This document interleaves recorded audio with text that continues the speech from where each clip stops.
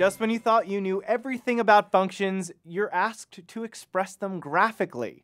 Don't these test writers have anything better to do? Not really because it's their job, but it's my job to help you ace this test. In this video, we'll cover the ins and outs of solving SAT questions with functions expressed graphically, and put those test writers in their place.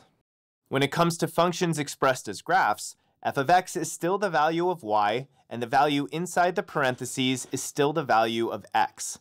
For example, if we were given the expression f of 2 equals 3, the 2 would be the x value, and the 3 would be the y value. And f of 2 equals 3 is another way of expressing the coordinate 2, 3. With that in mind, let's solve an SAT problem that asks about functions in graphic form. Given the graph of a function f in the following figure, what is the value of f of 1 plus f of 3? First, let's underline the facts, circle the keywords, and label the answer choices, which are possible values of f of 1 plus f of 3. We need to answer what is the value of y when x is 1, and what is the value of y when x is 3. Then we'll need to add them together. Let's start by finding the value of f of 1. Notice the shaded and unshaded circles on the graph of f of x when x equals 1. An open circle indicates that the point isn't part of the function, so we'll ignore the unshaded circle and look at the shaded circle. When x equals 1, y equals 2, so now we know that f of 1 equals 2. Now let's find the value of y when x equals 3. Notice the unshaded and shaded circles at x equals 3. Again, we'll ignore the unshaded circle and only look at the shaded circle. When x equals 3, we see that y equals 4. So f of 3 equals 4. Adding these values together, f of 1 plus f of 3 becomes 2 plus 4, which equals 6. And this is answer choice D, so go ahead and circle it.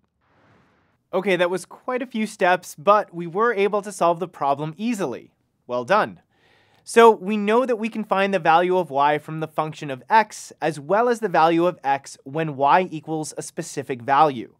This works the same way when it comes to functions expressed graphically. Let's check out an SAT problem together. The graph of y equals g of x is shown above. If g of 4 equals k, which of the following could be the value of g of k? Let's go ahead and underline the facts, circle the keywords, and label the answer choices, which represent potential values of g of k.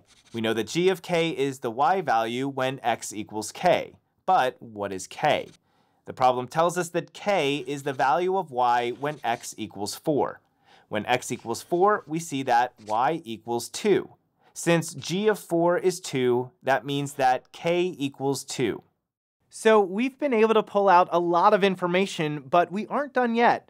Let's reread the question to make sure we're solving for what it asks.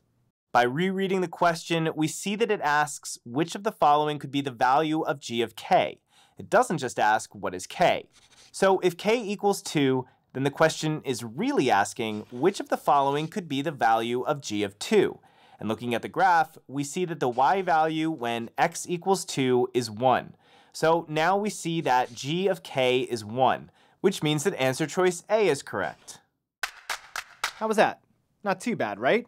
But if something went over your head, feel free to go back and rewatch any part of this video that you didn't get. Sometimes just diving into practice can really help your knowledge and confidence. Lucky for you, we have tons of function practice problems available for you throughout this course.